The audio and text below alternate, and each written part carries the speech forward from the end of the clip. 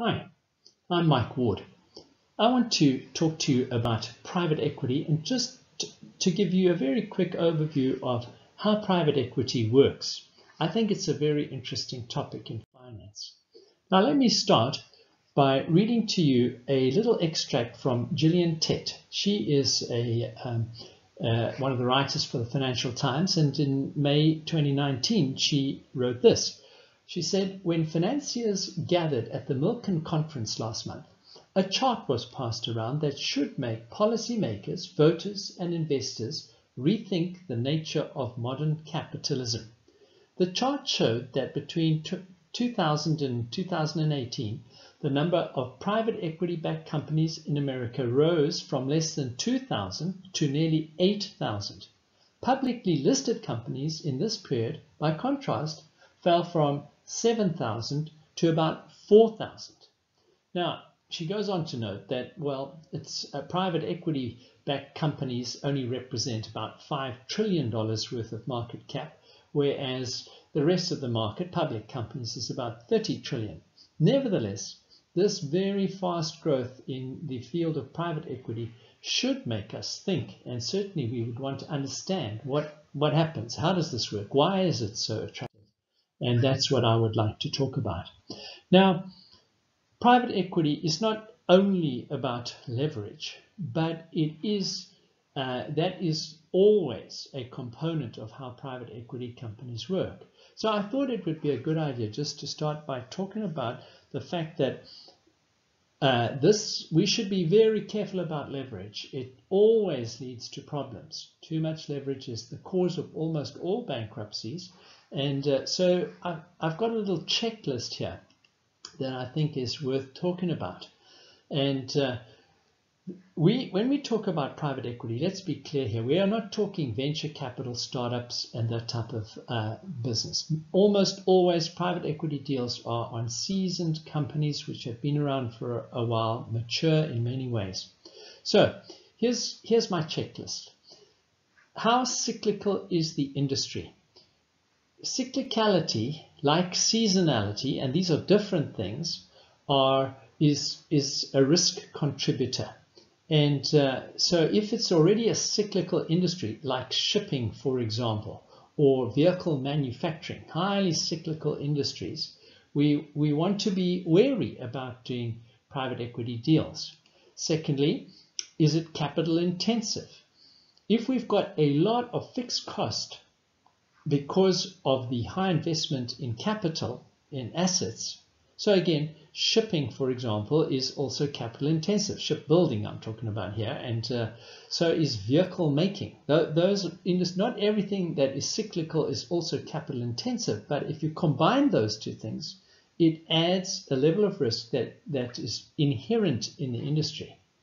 We also want to ask questions about the technology of the business. Is there risk involved in technology? Some technology is less risky than others. And so, again, we're looking for inherent risk. So the first three things are really no things. We don't want cyclicality. We don't want capital intense industries. We don't want risky technology because those things carry risk. Then the next five things I'm going to mention are things we do want when we are looking for or thinking about leveraging up businesses. We want margin, profit margin. These must be also strong, protected margins. We don't want it to be a commodity type business where it's very easy to come in if the margins are there at the moment but could go. That's why I'm putting the word protected in there. We would like strong margin businesses, not commodity businesses. We would like a track record of strong cash flows. We're not interested if there isn't a long track record. We want to be sure because we're putting leverage, we've got to repay the debt. We also would like to know what the assets are like. Hopefully if things go wrong, let's put it that way, it would be nice to be able to fall back on the quality of the assets. And we're hoping that's not going to be necessary, but it's there. We would like competent management who understand and know the business. That's not a prerequisite because many private equity companies will bring in their own management team. In fact, they prefer to do that. And then we're going to spend quite a lot of time thinking about in the form of private equity at least, how do we get out of this? Private equity is not in this for the long term. They are looking to restructure and fix businesses, as I'll explain for the moment. So this is my quick checklist. And it's worth thinking through these things, I think, for any particular acquisition or target that we're looking at. So let's talk about how these private equity companies actually work. Now, the central party in a private equity type deal are what we call the general partners or the managing partners. Now, these are a group of investment bankers. They usually start off in that way, for example, who are well known, who've got good reputations individually, and they get together and they form a general partnership. But their problem is that they themselves don't really have capital. They have maybe some money, but nothing that they're really looking for. So, but they've got skill and they have got track records and they are known. And so they go and look for money, and obviously the place to look for money are pension funds, large institutions. And we refer to these parties in the private equity context as being the limited partners, as you will see. They have got very limited powers in all of this. Their main job is to provide the money. And now, of course, in institutions, pension funds and so on tend not to put a lot of money into private equity. Most of their capital is invested in equities, listed equities and properties and bonds and other kind of more traditional assets. But a small portion of their capital is going to go into kind of special investments, of which private equity funds is a very big growing part. And many of these pension funds are huge. So, you know, a few $1 billion can go quite far. And so what happens is that the general partners come along and they say, we would like to raise some money. Let's call it fund number 1. And we're looking for X million. Later on, it'll be billions. But to begin with, they're going to have to start small, and they're going to go and approach institutions. Sometimes they will have other people helping them do this. And they're going to, the basic deal is going to be, please, can we have some money which we want to put in our fund, and we are going to take your money and we will invest it in companies. And you must just send the money when we ask for it. We might pay a small fee for you just to keep it, hot in case we ask for it. But we'll tell you when we want it, and you must send it. You must leave full discretion to us as to how we're going to invest it, and we're not telling you when we're going to give it back to you. You cannot tell us that you want it back. In fact, it's entirely in our hands, and we're going to try and give you a certain return. Let's agree that we will try to give you, and I'm just making up a number here, 8%. If we can't, though, sorry about that, but we'll try. If we give you more than 8%, well, then we would like to get a cut of anything that's above the 8%. So that's the general story. Now you will ask, why would anybody want to do this? Well, the thing is that these general partners have got certain skills, and the system works pretty well, and the history's been pretty good. So the idea is they're going to go, having raised some money into their first fund, and look for target companies that they want to buy. So these will be companies. Some of them may be listed, some are already unlisted, but they're going to delist these companies if they're listed, and they're going to put a lot of debt into them. Because debt is cheaper than equity. They get tax benefits out of debt, and also it gears up the investor's return. So that's why we looked at the leveraging issues, questions, criteria up front. We want to put a lot of debt in. We'll get that debt largely from banks, commercial banks, but banks even have their own limits. And so there are times when the fund itself will put in debt. That'll be subordinated debt. It won't carry the same quality of asset cover, or probably none. And on top of that, the fund is going to also put in equity. But we prefer to have debt, because if we can get the tax advantages on debt, let's do that. So once we've done that, we're going to try and build up a number of target companies, and sorry, I forgot to mention, and this is actually a key issue here, the general partners will also put in a little bit of money. Now, for each partner, they are going to have to know every time they sit down and look at one of these deals, and they look at many deals, by the way, before they'll engage in one. So they may take 3, 4 deals for every 100 that they investigate. Each partner knows that when they sit down and evaluate, should we put money into this target, that they themselves are going to have to put in some money personally. And whilst it may be immaterial in terms of the bigger scheme of things, for each of them there's some materiality. They know they could lose this as well.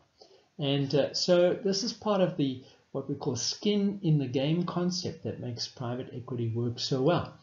In addition, the management team of this target company here will also be encouraged to invest in their own company, but given some shares as part of the deal to give them skin in the game as well. And if we don't like the existing management team, well, then we're going to bring in our own. We'll do a management buy-in. And often the general partners have got contacts, they know people, and they want to use their own people. And so that's part of the deal. Now, they're going to take on several targets. After the first one, second one, third one, they're going to use up all the money in the funds, and they will be trying to fix these companies, improve these companies, and I'll explain how they're going to do that. And a lot of talk, once the money has been invested into the fund, will be about the exit. How do we get out of these target companies? We're not in this for the long term, as I mentioned. And right up front, they'll be thinking about how they plan to exit the deal. And whilst that's taking place, they'll be raising fund number 2. And you'll notice this is twice as big. And then fund number 3 and number 4 and so on. And the fund sizes will grow based on their track record. And over time, they hope to become one of the big players in private equity. So let's talk a little bit then about the way in which they create value through private equity, this mechanism we've been talking about. So ideally, they want to buy companies very cheaply. So I'm just giving you an example here. Here's a company with EBIT operating profits of 40 million. They want to buy it on a 4 times multiple, an EBIT multiple of 4. That's very low. And so they're going to pay, if they can get it, 160 million for this company that they've identified, one of 100 that they've looked at where this might be possible. And they're going to structure the capital in this with a lot of debt. So I'm just assuming some numbers here. 100 million will be debt, and 60 million will be what the fund puts in the form of equity. Preferably, all of that debt will come from commercial banks. Then, over the next few months, maybe years, they're going to try and sell this company for, they'll improve the profit margin. They want the operating profit to double, and they also want the quality of the earnings to improve. So they're looking to try and have more steady earnings, cleaner earnings, faster growing earnings, all of the things that will help a company improve its multiple. And that's going to take the company up to 480 million in terms of its value. And by the time they do this, they're hoping that the debt will be completely repaid. And so the equity has gone from 60 million to 480 million in terms of value. All the surplus cash flow has been used to repay the debt. Now, I'm exaggerating a little bit here. They would like to reduce the debt, let's rather say. So if you unpack the steps that they're taking, and here you can see in my little graphic here, that the equity is going from 40, or in this case, sorry, 60 to 480. So I'm just kind of showing you that. That's the return. And how have they done this? Well, first of all, they've grown the operating profits. Secondly, they've repaid the debt. Thirdly, they have managed to improve the multiple that they're using to value the company. They're hoping it's going to be growing faster and it's worth more. And finally, they want to do this fast. That's why they focus on the exit. The quicker you can turn around this company, clean it up, fix it, and sell it, the better. So they'll be talking a lot about the exit. How do we get out of this company right up front. Are we going to list it, sell it to a trade buyer, or whatever? And so because these companies tend to be fairly highly leveraged, they'll be talking a lot about the debt service coverage ratio. Now, you will be familiar of interest cover ratio, which is taking the operating profit. Normally, we just take the operating profit, EBIT, and divide it by interest. And, you know, banks are happy with numbers of around 6 or 7. We find that those are comfortable numbers for companies. If you want to be AAA rated in terms of your company, though, that's going to be twice as high as that, 12 times, maybe 20 times. But the private equity companies are putting a lot of emphasis on gearing. And so they use a much more accurate measure. We call this the debt service coverage ratio. In essence, instead of putting operating profits on the numerator of the equation, they put free cash flow. Now, you will know free cash flow is actual cash flows, not profits. So it includes things like depreciation and amortization as part of the cash flow. And it also includes the interest on the tax shield. And they divide that not just by the interest that has to be paid each year, but if there's capital which has to be repaid as well in terms, you know, on any long-term debt, that must also be included in the denominator. And they're looking for numbers kind of much lower. So you can see here, I'm just saying this should be about at least 1.1. That's very low. And it must, they must be pretty certain it's going to improve. So in the years ahead, that's why the emphasis on strong cash flows is so important. Robust, strong, committed, mature businesses which produce cash flows is really what's going to make this work. And so I'm also just noticing here that, you know, banks typically going to set the repayment terms of this debt, and they're going to make sure that they are repaid before any quasi equity debt that's been put in by the private equity company. So let's talk about what they call the 2%, 8%, 20% rule and carried interest, which are terms you'll hear about. Now, first of all, it's not really a rule, and there's been a lot of pressure on this so-called rule, but if you could make this rule, you would as well. The 2% relates to the management fee that the private equity company, the management partners, if you like, the managing partners want to charge the fund for doing the work. They feel they should get 2% of a 2% fee that will be on the investment that's in the fund for looking after these companies. They themselves, by the way, are not actually going to run these companies. They will sit on the board, they will make all the big decisions or veto them or control them, but they want, and they will have operating managers doing the day-to-day work. Their role will be rather to think strategically about acquisitions and getting cheaper equity and bringing the expertise as bankers to the party. And they feel they should get a 2% fee for that. Then in addition to that, once the target return of 8% is achieved, the general partner feels that they should get a disproportionate share, and that's where the 20% comes in. And so once we've given you your 8%, we want 20% of anything that's made above that. And then also there will be various other charges such as raising fees, and if they can, they will find other ways of charging fees. So this has been one of the big criticisms of private equity. Now, let me just demonstrate how this might work. So sometimes this is just referred to as the distribution waterfall.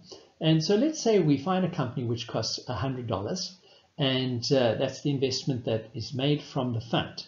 So once we have fixed the company, we're going to sell it for, let's say, $200. We made $100 profit. Well, how does that play out? Who gets it? Well, first of all, obviously, we have to repay the $100 we invested back to the fund. And so the first $100 must go there. Then we have to give them 8% of the investment, because that was what we agreed. So they get the 8.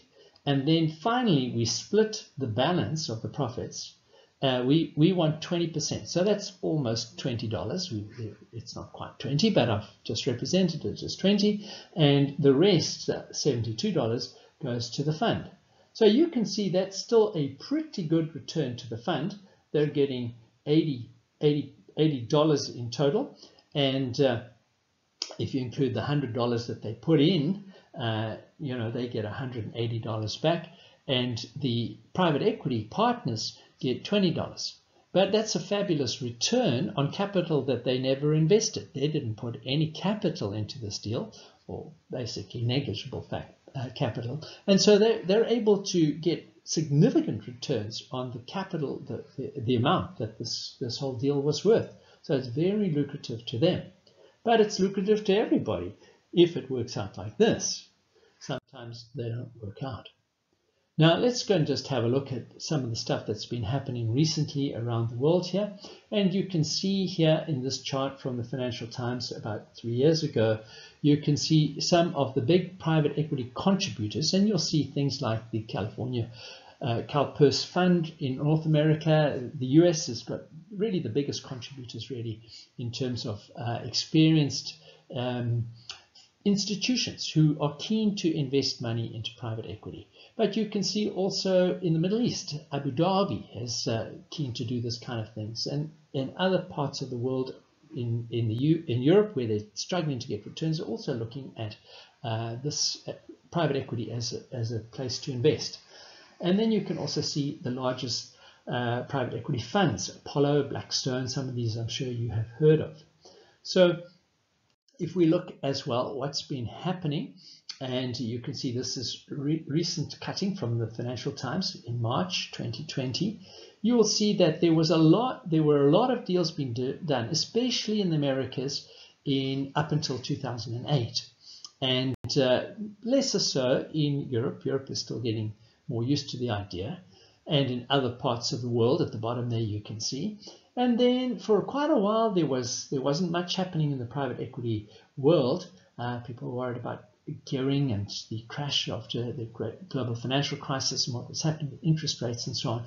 And then we start to see more and more deals, and initially in the US again, and Heinz, you may remember that deal. The Brazilian company 3G did that one after Kraft, and then they tried to do Unilever, which with Warren Buffett, in fact, he was part of this, and so on. And you can see that in the States, it's been back on track. And you can see if you look in Europe, you can see a fewer deals, and recently ThyssenKrupp, just the elevators, quite a controversial deal actually, just being done, $18 billion or thereabouts.